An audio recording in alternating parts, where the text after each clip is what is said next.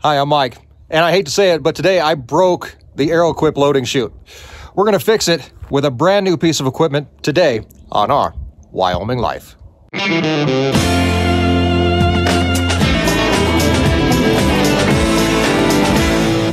Hi guys, welcome back and thanks for joining us once again as we continue to explore the ranch life and escape the ordinary. And as always, if this is your first time here, we want to give you a special welcome and thank you for taking an interest in where your food comes from and the families behind it. Be sure to subscribe and follow along as we do this every single week here on YouTube. We have a new video every Tuesday and a video every Friday. We also have a live stream on Sunday on our channel. It's called Beyond the Ranch.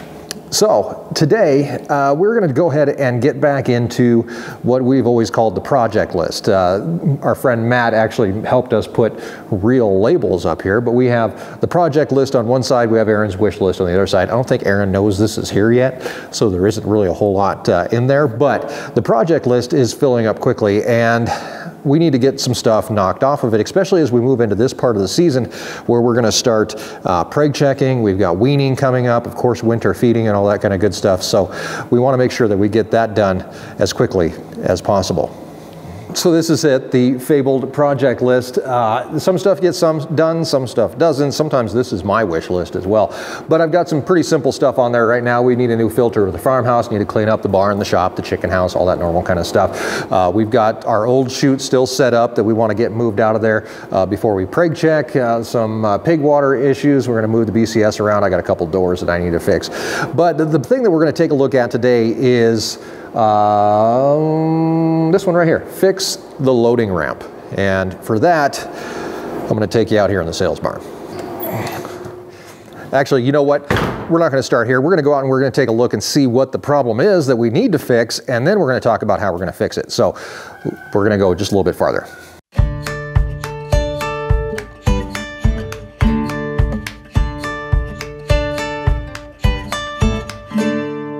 Okay, so this is the Arrowquip corral system. We're going to be using this extensively over the next couple weeks. So we want to make sure that everything's working on it. And one of the things that I need to fix is this here loading ramp, which is used for loading trailers or semis as we move cows in and out of here. So the problem is that it's actually busted, and that's totally my fault. All right, so Arrowquip gave us this piece of equipment to use, and I ran into it with the tractor, which then bent this piece completely in, broke a weld here that I'm gonna have to re-weld, but for right now, what I need to do is get this piece straightened back out.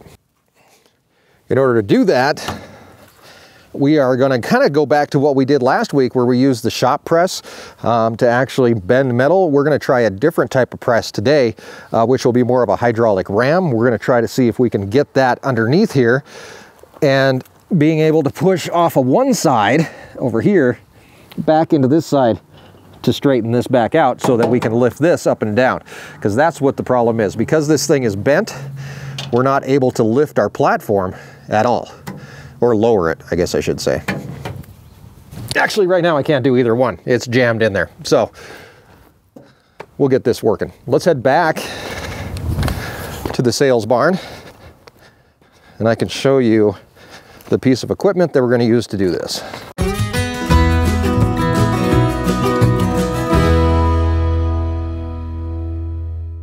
All right, so last week we got a chance to use this thing. We used it to straighten the teeth on the grapple for the bucket of the tractor. Today we're going to actually use something similar but totally different. That makes sense. We're going to be using this. This is a hydraulic equipment kit. These are available at Harbor Freight. I think this one is about 200 bucks, but I'm hoping that it's actually valuable to the ranch and that we're able to use it. It's got a 20,000 pound capacity, 10-ton hydraulic ram pump that actually moves pieces back and forth. I have never used one of these before, so we're going to actually open it up here and see what's in here, and then take it out and see if we can get that thing straightened up enough that we can move our ramp up and down again.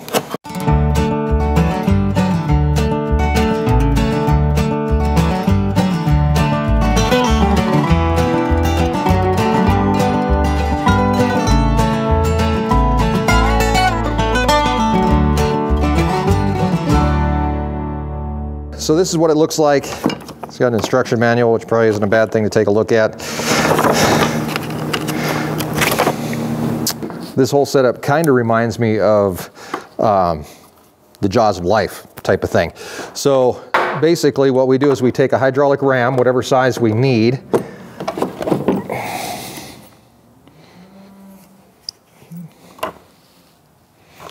We need, those are extensions apparently. So this is the actual, where's the actual ram? This is the actual ram part, right? Yep. On one end of this,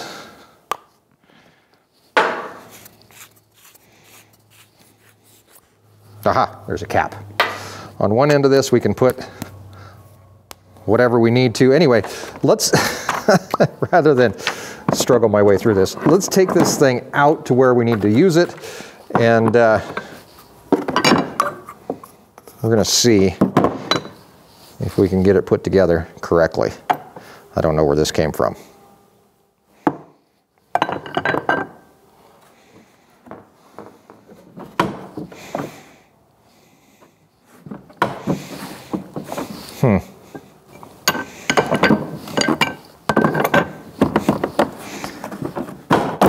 There we go.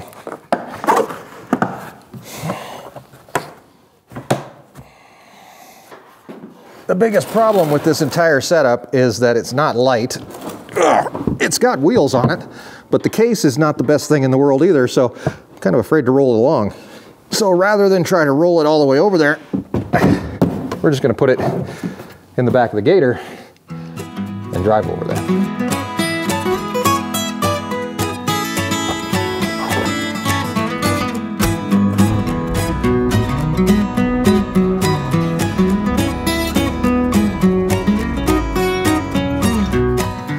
First thing first, I guess we're going to try to set this thing up here before we have to put it over there. Okay. How to use ram setup. Okay. So this is our ram. This is what we're going to be using. We're obviously going to need this thing. This is actually our portion of it that moves the hydraulic fluid through. A really handy little threaded handle there. Okay, that's it. There's basically one page of extensions, or instructions. All right. If the stationary side is in danger of being bent or damaged, place a block of wood or other material behind the flat base somewhere. What is the flat base? This is the flat base, isn't it? Flange base. Oh, okay. So this is not going to work. We're actually going to use an extension. There's supposed to be a male connector. There it is. That we can use something like that. Maybe this one. Let's try this to start. Okay, so some things are just a pain in the butt when you're by yourself, but so this part's too long. Okay, so we need a different one of these.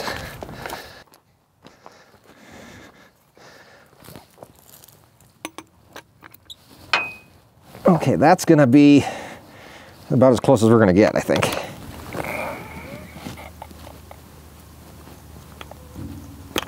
Thing is, I gotta get it in position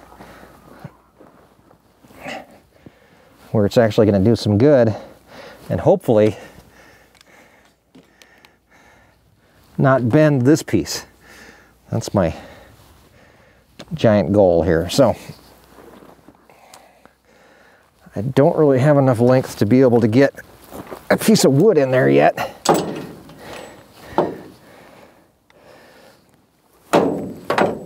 And I need 3 hands. That's what I really need. Okay. All right, let's see if we can move this some. I'm trying to be better about thinking ahead on things, right? So One of the things is that if this thing decides to let go, I don't want the ramp to fall on my head. So we're going to put the safety chains back up. Thinking ahead. The nice thing is once I get this ramp to drop, then we can work from the top side with this hydraulic ramp. Okay. All right, so I think I've got this bent out quite a bit. We're going to drop the hydraulic ram out of there and hopefully the whole ramp will fall down, then we can work from the top. And I think that'll be a lot easier. So all we have to do is just do this. The ram falls out, apparently. And we can get it out of here.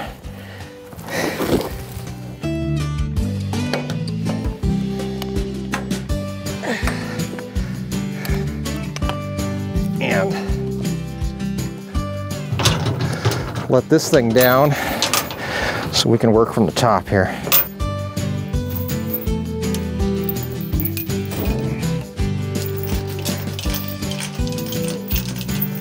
Well, it still seems to be hung up somewhere. Let's see if we can get it to go down.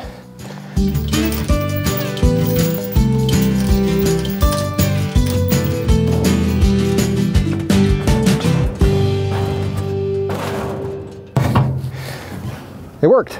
Huh. Okay, so now we can see where our issues are. We're just all hammered right there.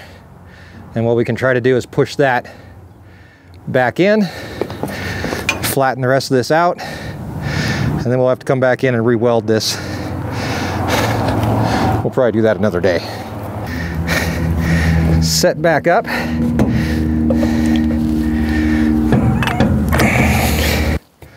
So I think that is right where the initial bend was made, where I hit it.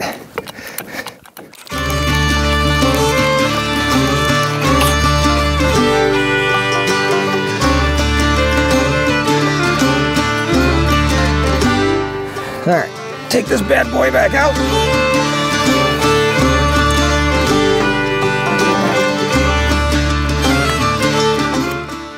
Okay, so the hope is that the whole thing goes right back up.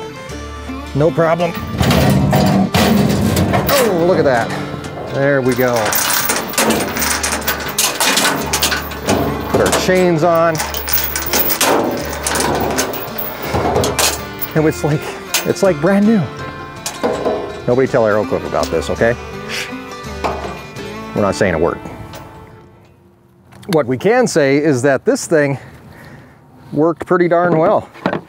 I don't know how the hell I'm gonna get it back into the case here, but 20,000 pound capacity, super heavy duty doohickey. Maybe I'm putting this in wrong. That seems to be like an end spot there. Does this go the other way? Nope. It only goes this way.